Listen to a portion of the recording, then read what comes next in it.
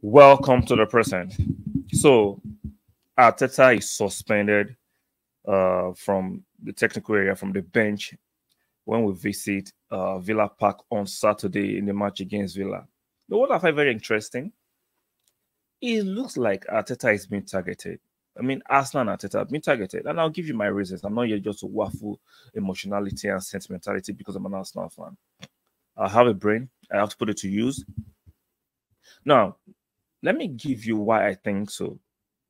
So, Eusebi comes out after a loss where he felt that the referee performance was shady, was not good enough. And he uttered certain words like, I hate 80% of English referees. Strong, those are strong words. In no uncertain terms, he said he hated 80% of English referees. And guess what the FA or the PGMO does to him? A warning. He gets hit with a warning. Okay. We played Newcastle a while, I think if you want, in November, right? A while ago. After a diabolical poor referee performance that we lost that game to a dodgy call, Arteta comes out and said the referee performance was embarrassing, that is disgraceful. And he gets charged for bringing the game into disrepute and disrespecting the officials. Which one is more severe? I hate 80% of the referees, or the referee performance was embarrassing and disgraceful. Find it very interesting, right? Now, let's go to the second example. Giuseppe won at Nottingham Forest a few weeks ago, and he had a wild celebration, albeit after the final whistle has been blown. Right? No charge. Nothing. Giuseppe, right? Arteta goes into a frenzy and celebrates in arguably the smallest stadium in the English Premiership, the smallest technical area in the English Premiership. His team scores literally the last seconds of the game, and is being yellow carded for celebration, for excessive celebration. But Giuseppe that ran to the pitch, like I said, albeit the whistle has been blown, was not charged, even though we know referees can decide to still issue yellow card for you to have a wild celebration. Nothing. The referees found that very not they found it not provoking, right? It wasn't thought provoking. It didn't annoy the referees. Arteta does something similar. Your team just scored literally in the last seconds of the game. The euphoria, the excitement. You can't curtail such excitement. And Arteta gets yellow carded. Now he's being suspended against Aston Villa. It's looking like Arsenal and Arteta has been targeted. And the media are very silent on it.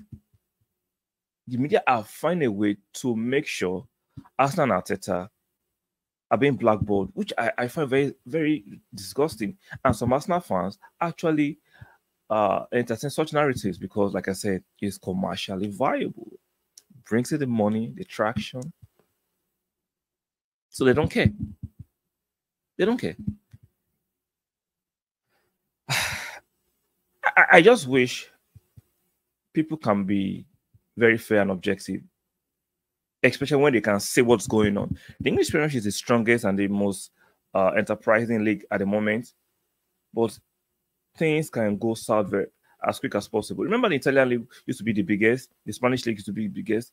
This kinds of behavior, if this persists, things could go south. You cannot be blackballing people because they are calling out the inadequacies of the officiating. We have the media actually protecting the fact that most of these referees are piss poor. I'm not endorsing bringing the referees or the game to disrepute, but at the same time, we cannot condone poor officiating. The referees have to be held accountable. But no, Simon Jordan and the rest of his clique in the media, no, you cannot hold them accountable. Hold the managers accountable.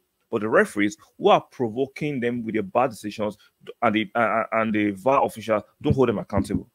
But hold the managers accountable for reacting to the poor officiating. Make that make sense. That doesn't make no sense. The managers are not just going out of their way to speak ill of the referees or the VAR officials. No, the VAR officials are the one provoking. I'm not saying there's a utopia where all the calls will be right, but when you have to price it in that every weekend there'll be a VAR fast, there'll be poor officiating from the referees, that is not acceptable and should not be allowed to fester. If you disagree with me, let me know in the comment section. Maybe I'm tripping.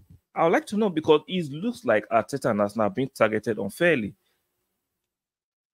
On Saturday at the Villa Park, I expect Villa players to get away with certain overly physical tackles. Remember, if you watch the game against Luton, you saw Luton were allowed to be overly physical against Arsenal players. There is this unwritten rule that the smaller teams, quote unquote, the smaller teams at their home ground can get away with all kind of extrally overly physical tackling.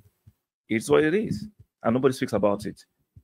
Even sometimes the commentators actually support it, because I was listening to the commentaries of the match you play against Luton, and the commentator was like, "Yeah, they don't have the same level of technical ability, so they have to be extra physical." He was actually endorsing it. You expect commentators to be fair and unbiased, right? But no, when it comes to us now, we got the short end of the stick all the time. I don't know why, what Arsenal has done to the majority of the pundits and the commentators in England, but for some reason, we get treated unfairly all the time, and people don't say anything about it. Like the video, very important. Subscribe here to subscribe, and make sure you turn on the notification bells, extra important. And I'll see you guys on the next one. Bye for now.